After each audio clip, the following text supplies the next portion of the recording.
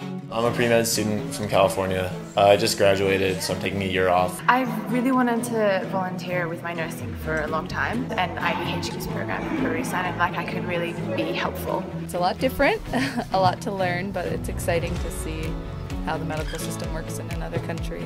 So right now I'm working at a medical clinic in San Lucas and just doing triage, shadowing doctors, and working on medical Spanish. In the morning we are usually doing the triage. We are taking blood pressure, weight, temperature. As a nurse, I guess I've been helping out with the nurses here. They do a lot of work with child health. We've also helped in Topico giving injections, and if they've got big cases like patients with strokes, burn victims, that sort of thing, we get to assist with that as well. We will take weight, height, vital signs, like feel around for the fundus, see where the baby is, listen to heart rates with the woman. So my Spanish gets better kind of like writing down, if they have a cough, a fever, if they have the flu. And then later on we try to help with whatever help is needed. We also went and did outreach with the dentist, which was really interesting. She was fitting the elderly with dentures, so that was really cool.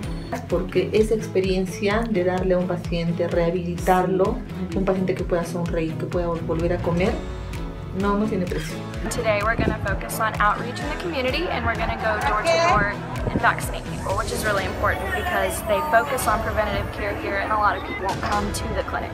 So we go in the community and vaccinate them.